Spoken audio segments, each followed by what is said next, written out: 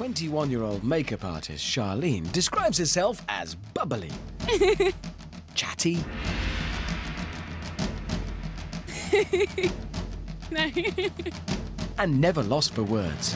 Girly girl, and I'm going to run around like this. I'm not 100% sure she's being sarcastic there.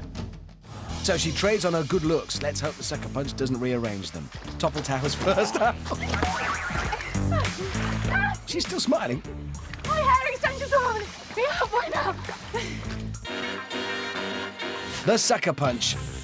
This is it. Career at stake. One blow, it could all be over. Mind the hair. No, too late. Oh my gosh!